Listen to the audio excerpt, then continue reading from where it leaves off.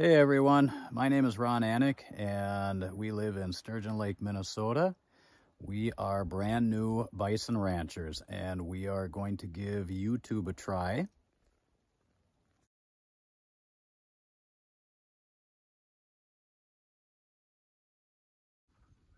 So how did we end up raising bison? It's because of South Dakota. I have been going out to South Dakota a couple times every year for the last 10 years. A friend of mine, Walter Stein of Paleo Adventures, he'll like that plug. I go out and dig with him every year for dinosaur bones. If anybody wants to look up and contact Walter, they can at paleoadventures.com. And you can actually go out and dig with Walter. Bring your family.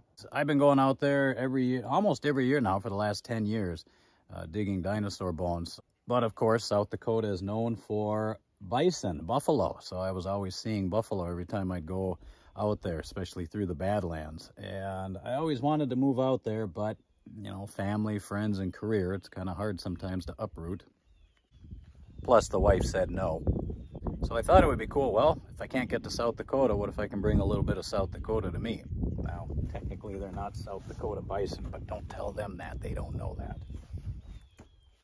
So we thought, well, what about raising our own buffalo? Can we do it? Is it legal?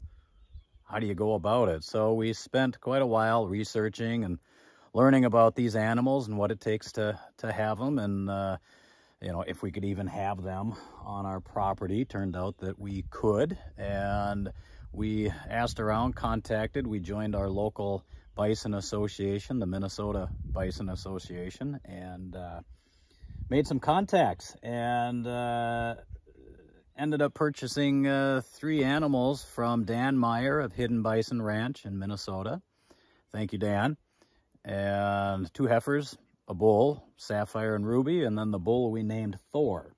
And that is the core of our little herd here. So our goal right now is 10 animals total, 1 bull and 9 heifers. You know, we started sharing pictures with friends, family, and people were like, well, why don't you make a Facebook page? In fact, why don't you do a YouTube page? So we got a few suggestions from that, and we thought, well, okay, we could try it. So that is what we are doing. So welcome to our ranch, Black Axe Ranch in Sturgeon Lake, Minnesota. Hope you enjoy the videos.